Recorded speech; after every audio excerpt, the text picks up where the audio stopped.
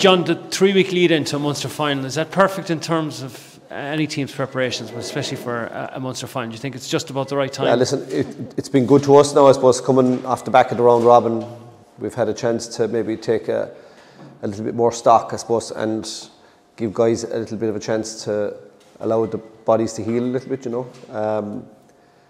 The round robin is attritional from that point, like you're going to lose a few players with injuries during the course of it, so it gives you a chance to not just give them a chance to get back in and get a bit of work done, but those maybe that have a few maybe niggly bits that they were able to play on with, but would rather have had a bit of time to recover with, you know, to give them a bit of chance. So yeah, from that perspective it's good. It allows us probably, you know, to park the round robin aspect of it and really focus in now on the next phase. So, you know, that's really where our work has been at. You've always said when you've spoken about a round robin before, any team can turn anyone over in the Munster series. That's certainly been the case this year.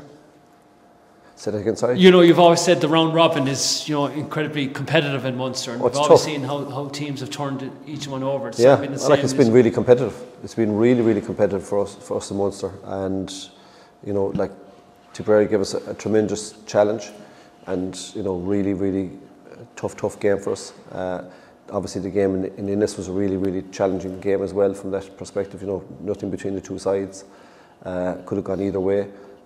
So, you know, and the first two games were really tough games as well. So,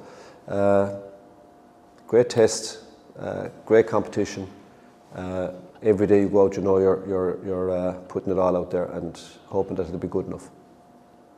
Well, was it readjusting to the round robin, John, after 2 years of just knockout? I suppose it's just the speed with which the games come. Your turnover is fast. Like last year, we had 2 weeks between each game, so you had time to do your analysis. You know, you were able to maybe just balance the load a little bit over the 2 weeks. Whereas when you're going in a 6-day or 7-day turnaround, as we were this year, with both pairings in the games,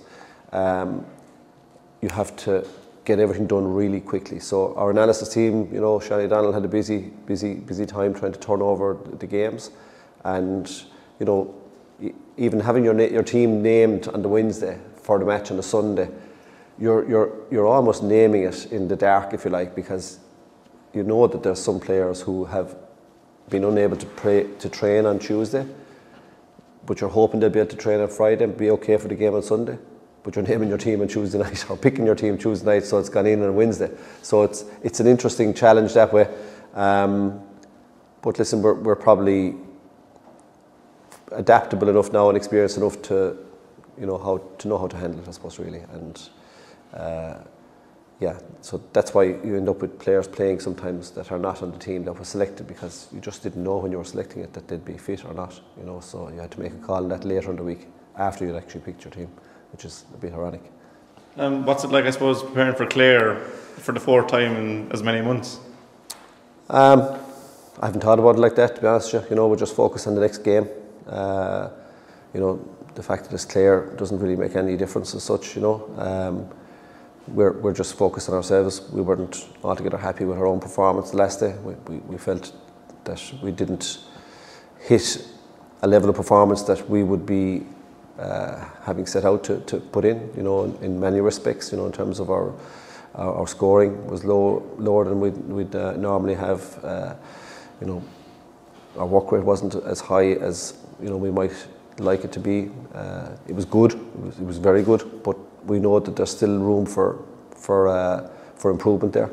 And I think just on particularly on Clare's puck out, I think, you know, we were weak on that, and you know, that's something we'll have to go after.